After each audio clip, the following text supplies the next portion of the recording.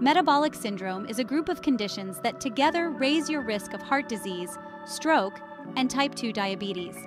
These conditions include excess fat around the waist, high blood pressure, high blood triglycerides, low HDL cholesterol, and high blood sugar. If you have at least 3 of these, you might have metabolic syndrome. How does the latest research impact the understanding and management of metabolic syndrome? Metabolic syndrome happens when your body has trouble using insulin, which helps control blood sugar. This problem often comes with inflammation, where your body feels like it's always fighting off an infection. The main issue isn't just being overweight, but having too much fat around your belly. This belly fat makes it harder for your body to use insulin and causes more inflammation. Doctors now say measuring the size of your waist compared to your height is better than just measuring your waist alone to check for metabolic syndrome. This condition has become more common since the 1980s, affecting about 1/3 of adults in America, with men having it a bit more often than women. Is excess calorie intake the only cause of metabolic syndrome? While eating too many calories can lead to metabolic syndrome, it's not the only cause. Metabolic syndrome is more complex, with multiple factors playing a role. Apart from excess calories, a sedentary lifestyle can lead to weight gain and insulin resistance. Genetics also matter, as some people are more likely to develop it due to their family history. Hormonal imbalances, such as those caused by PCOS or thyroid issues, contribute too. Chronic stress and poor sleep can disrupt hormones and metabolism. Lastly, aging and environmental toxins also play a role. So tackling metabolic syndrome requires addressing all these factors, not just diet. What role does waist circumference play in diagnosing metabolic syndrome?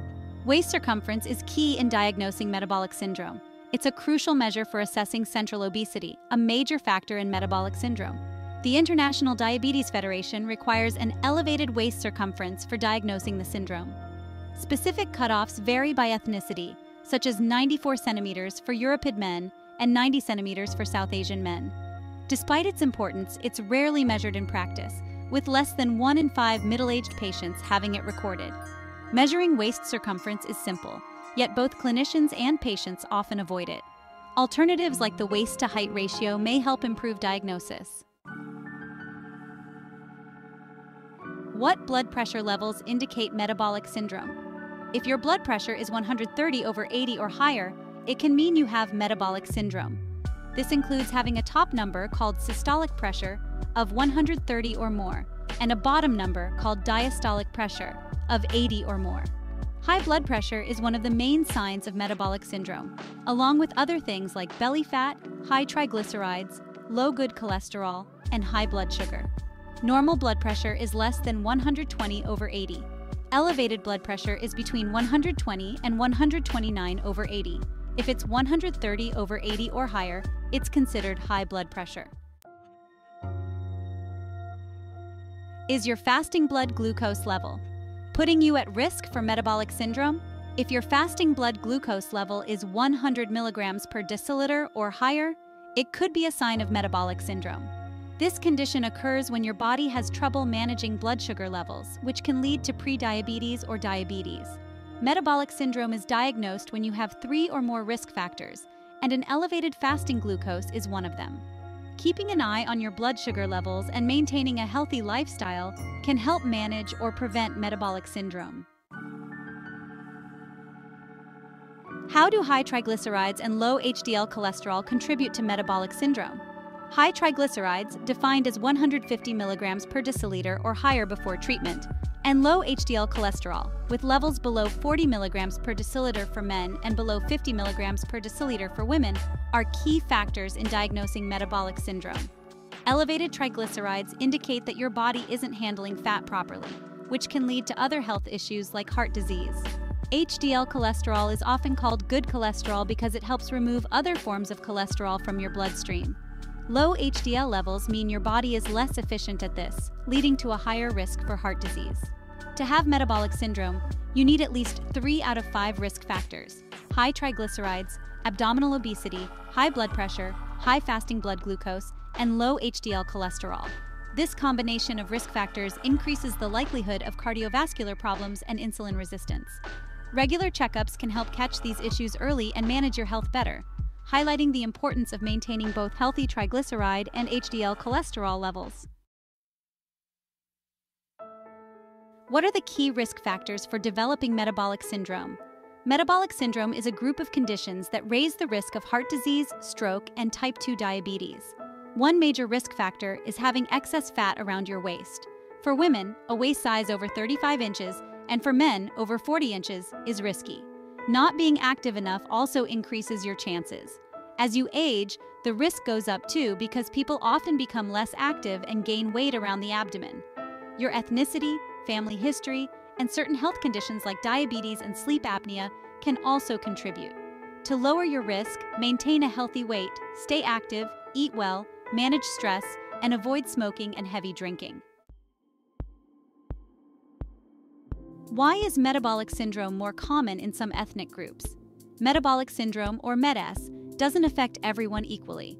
Research shows that South Asians, like Hindustanis, have the highest risk, with a prevalence of 52.7%.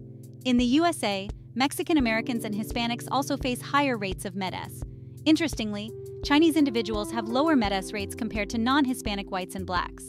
African Americans generally have lower MED-S rates than whites and Hispanics. Native Americans are at the highest risk for type 2 diabetes, a part of MED-S. These differences are due to factors like genetics, obesity, and lifestyle. Addressing these disparities means creating tailored strategies that respect cultural contexts. Is metabolic syndrome putting you at risk of blood clots? Metabolic syndrome can increase your risk of forming blood clots, especially in your heart and brain. This happens because obesity and excess belly fat can damage blood vessel linings, leading to clots. Diabetes, often part of metabolic syndrome, causes plaque buildup in arteries, making clots more likely. Plus, there's a 17% higher chance of clot recurrence in people with deep vein thrombosis. To reduce these risks, it's crucial to manage metabolic syndrome with a healthy diet, regular exercise, and weight control.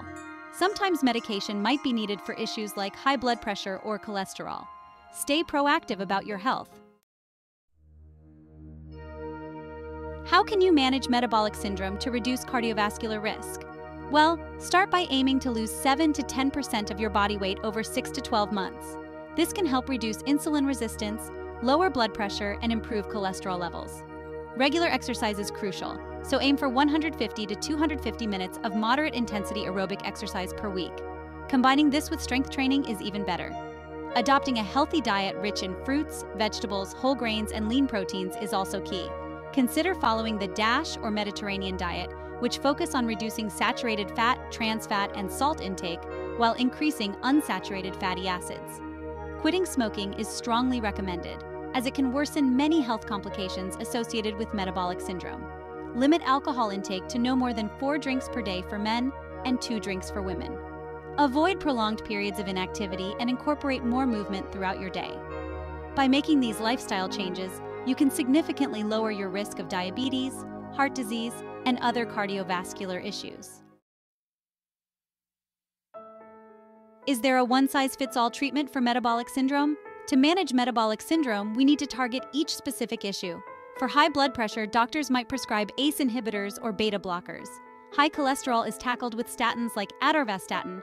High blood sugar is managed with medications like metformin. To reduce heart risks, low-dose aspirin might be used. Sometimes weight loss meds are added if needed. Remember, lifestyle changes like a healthy diet and regular exercise are key. The main goal is to lower heart disease risks and prevent type 2 diabetes. How does central obesity contribute to metabolic syndrome? Central obesity, or having excess fat around the abdomen, plays a key role in metabolic syndrome. This type of fat leads to the dysfunction of fat cells, causing them to release more free fatty acids and inflammatory substances. These changes result in insulin resistance, making it harder for the body to use glucose effectively. Insulin resistance then triggers a chain reaction, worsening other conditions like high blood pressure and abnormal cholesterol levels. All these interconnected issues create a vicious cycle, increasing the risk of developing serious health problems like type 2 diabetes and heart disease. What is insulin resistance and how does it relate to metabolic syndrome?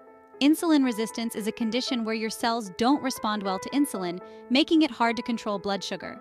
This resistance leads to higher insulin production to maintain normal blood sugar levels. Most people with metabolic syndrome experience some level of insulin resistance.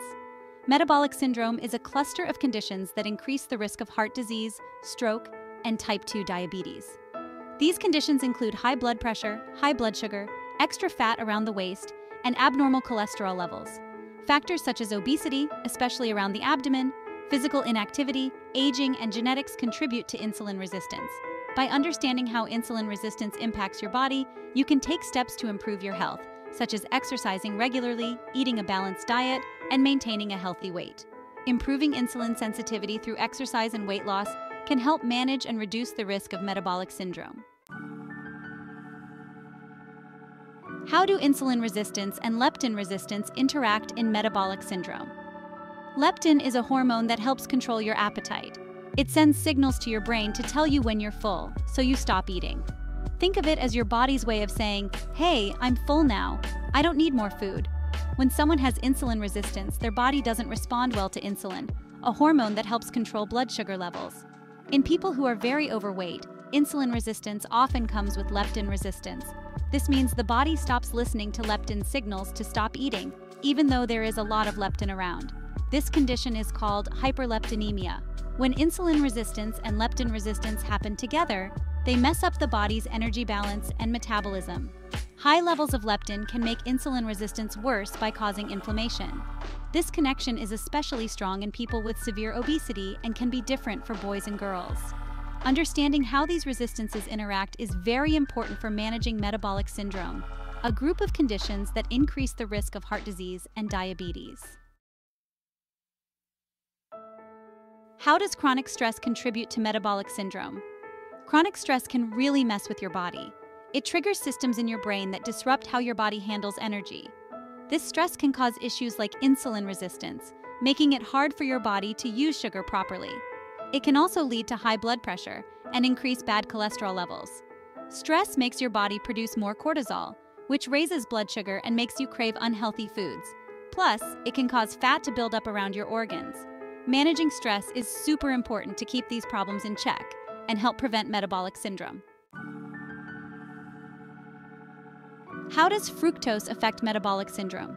Eating too much fructose can be bad for your health and might lead to something called metabolic syndrome.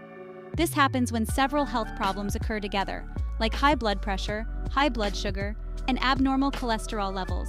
Here's how fructose can cause these issues. First, fructose boosts fat production. It can make your liver produce more fat, raising the level of triglycerides in your blood. This can lead to a condition called dyslipidemia, which is part of metabolic syndrome. Second, fructose can cause insulin resistance. Eating a lot of fructose can make your body less sensitive to insulin, a hormone that helps control blood sugar levels. This can lead to insulin resistance, which is a step toward type 2 diabetes. Third, fructose can contribute to weight gain. It doesn't make you feel full, so you might eat more and gain weight. It also increases the amount of fat around your organs, known as visceral fat.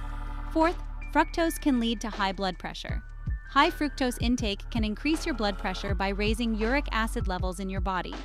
Lastly, fructose can cause liver problems. It can lead to non-alcoholic fatty liver disease, which is when fat builds up in your liver and causes damage. To keep your metabolism healthy and avoid these problems, it's important to limit the amount of added sugars like fructose in your diet. What role does diet play in managing metabolic syndrome in children and adolescents? Managing metabolic syndrome in kids isn't just about cutting calories. It's about eating the right kinds of foods. Studies show that a diet high in complex, unrefined carbohydrates and fiber is essential. Kids should eat plenty of whole grains, fruits, and vegetables while avoiding added sugars and high-fat foods. It's also important to reduce sodium intake, especially for those who are overweight. Combining a healthy diet with high-intensity aerobic exercise can significantly improve insulin sensitivity and reduce belly fat. This helps manage other symptoms like high blood pressure and abnormal cholesterol levels. How can you manage metabolic syndrome? Managing metabolic syndrome starts with reducing your risk of heart disease and diabetes. Focus on lowering individual risk factors like abdominal obesity, high blood pressure, and bad cholesterol levels. Adopting a heart-healthy diet, such as the Mediterranean or DASH diet, is key. Increase your physical activity to at least 30 minutes a day, aim to lose about 7% of your body weight, and quit smoking. Limiting alcohol and managing stress are also important. In some cases, medications might be needed to control blood pressure, cholesterol, or blood sugar levels. Regular checkups with your healthcare provider will help track your progress and adjust your treatment plan as needed. How can you improve your diet for better health? To improve your diet and combat metabolic syndrome, start by cutting back on added sugars. Try to keep your sugar intake to less than 25 grams a day. This means drinking fewer sugary drinks and eating fewer sugary snacks and candies. Instead of drinking fruit juice, eat whole fruits because they have more fiber and nutrients. Choose unsweetened foods whenever you can. Focus on eating more plants like vegetables, fruits, whole grains, beans, nuts, and seeds. Include healthy fats found in nuts, seeds, and fish to help boost good cholesterol. Remember to eat the right portion sizes and drink plenty of water. Following diets like the Mediterranean or DASH can be helpful. Make small, gradual changes to your diet instead of trying to change everything at once. How can lifestyle changes help manage metabolic syndrome? Making changes to your lifestyle can also help manage metabolic syndrome. Start by eating a diet rich in fruits, vegetables, whole grains, and healthy fats, like the Mediterranean diet. Eat smaller portions and avoid high-calorie foods to help lose weight. Try to exercise for at least 30 minutes every day with activities like walking or jogging. Even losing a small amount of weight can make a big difference. You might need medicine to help with specific problems like high blood pressure or cholesterol. It's important to keep track of your waist size, blood pressure, and blood sugar levels to see how you're doing. Regular checkups with your doctor are important to make sure your plan is working and to make any necessary changes.